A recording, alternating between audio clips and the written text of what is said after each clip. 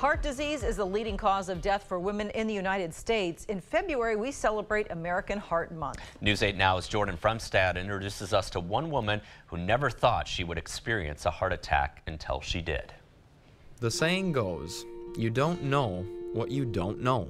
For Judy King, knowledge about a problem she thought she would never have allowed her to be here. 13, I guess it got better. I didn't have high cholesterol, didn't have high blood pressure. 3.3. We try to have a lot of fun at cardiac rehab. Okay. She is recovering from a heart attack she remembers clearly. We were doing fall yard work and we had about a ton of 40-pound pellet bags to move, and Ralph, my husband, can't carry those because he's got heart conditions of his own. Some of the common symptoms of a heart attack in women are sharp chest pain, pain in the neck, jaw, or throat, and even pain in the upper stomach area or back.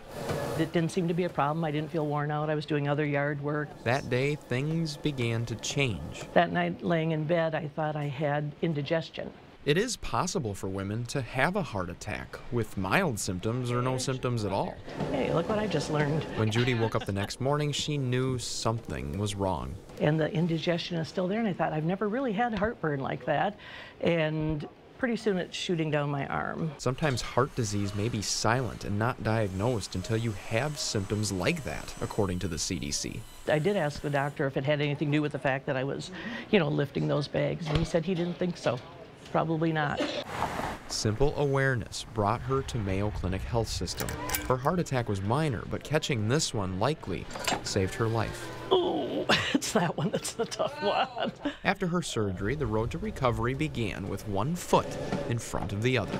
Exercise is actually medicine. Heidi Graff Do 10 reps. carries 20 years of experience in cardiac rehab. The exercise piece is extremely important, especially in what we refer to as secondary prevention. Live and learn. She says our life routine is an indicator of how our body will behave.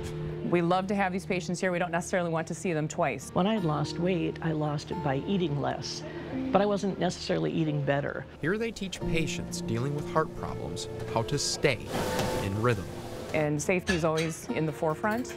So basically we maximize their abilities. Another dose of good medicine is the mindset you bring Well, that was my warm-up. to fix a problem. So she has a great attitude. She works hard when she's here. Why wouldn't you do something that maybe could help the process of healing? And CDC data shows just 56% of women are aware that heart disease is their #1 killer, despite education efforts. More information about the signs and symptoms can be found on our website, news8000.com.